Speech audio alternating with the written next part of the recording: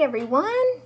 So in math this week, you are going to be needing to use a 10 frame to answer some story problems.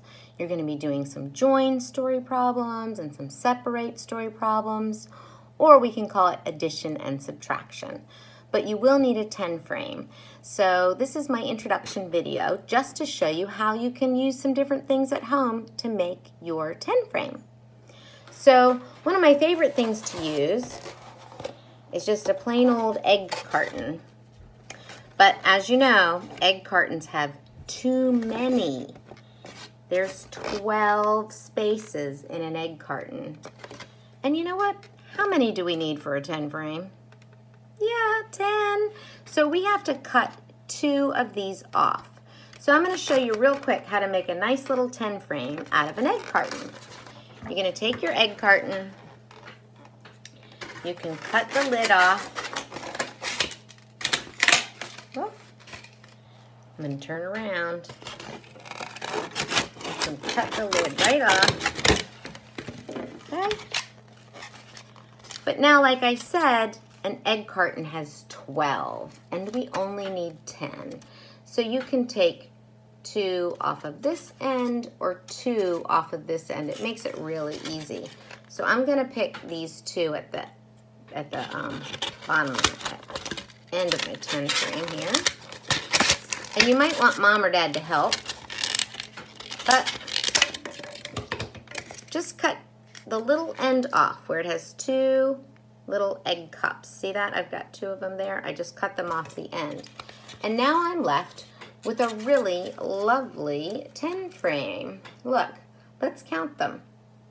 1, 2, 3, 4, 5 on the top row, 6, 7, 8, 9, 10, and another 5 on the bottom to make a total of 10. So now I have a really perfect 10 frame for any math story. You can put Cheerios in it if you're using those as your counters, or you can use crayons as your counters.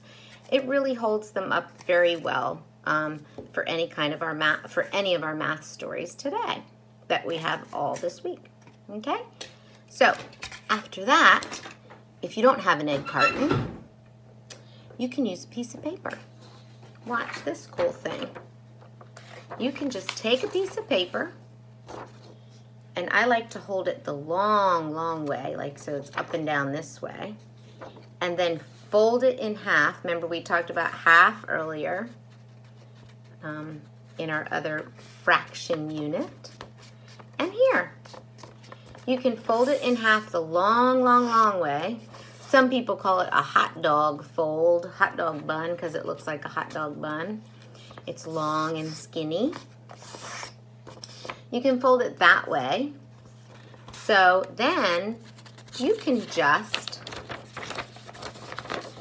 draw the 5 boxes on the top and match them up with 5 boxes on the bottom, and that will give you a nice 10 frame as well. I'll do it real quick to show you. You won't be able to see in the video, but you can see. I'm just going to go.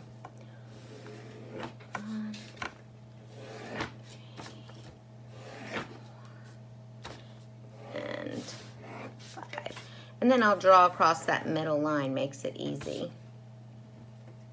Okay? So, there's my 10 frame.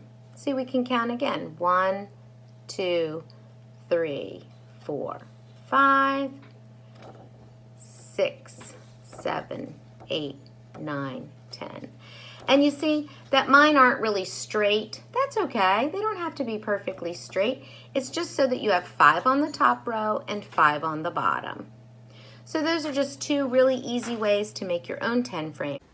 And here's another way to make a 10 frame. If you have some sticky notes, you can just put 5 sticky notes on the top row and then 5 on right under on another row. 1, 2, 3. I'm just putting them on the table. 4 and 5. So there I have just the sticky notes on the top row 5, and right underneath I can put 5 more to make a nice little 10 frame that I can work on right at my kitchen table. So there you have a couple of ways to make 10 frames for this week's math lessons. Yeah, look. Let's see if I can get this finished. And there you go. You have a nice little 10 frame with sticky notes. So that's 3 easy ways to make 10 frames. Whatever you can do to get 5 on the top and 5 on the bottom, it works great. And like we said, you can use anything as your counters. Cheerios, goldfish, crayons, pennies, whatever you want to represent your story. Also know that this week you will be solving a variety of story problems, either by joining or separating, or adding and subtracting. So make sure you're thinking about those things as you use your 10 frames this week, and I'll look forward to seeing your work.